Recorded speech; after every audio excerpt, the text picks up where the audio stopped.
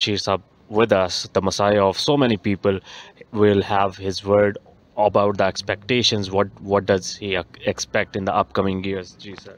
Bismillah ar-Rahman ar-Rahim. We are planning to convert this cleft hospital to a teaching institute, an international teaching institute, so that we can train our doctors in Pakistan to the level of international standards.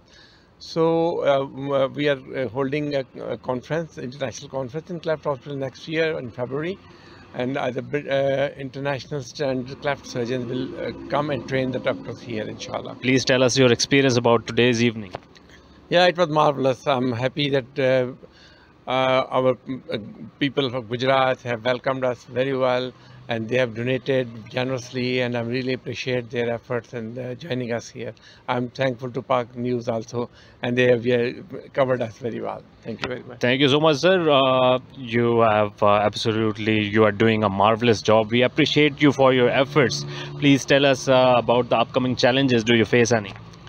Yeah, actually, we have got a lot of challenges that people from all over Pakistan, they come to us and for the surgery, for the treatments, and we have to accommodate the families because they have to stay a week because they can't go back and come back for the follow-up.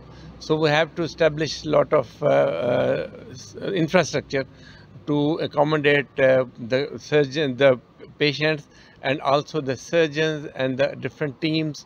So also we have to establish further things in the like equipments and everything. We wish you luck. Thank you so much for your time. We were having Dr. E'jaz Bashir Sahab with us, and he was presenting his word, and we wish him luck as well.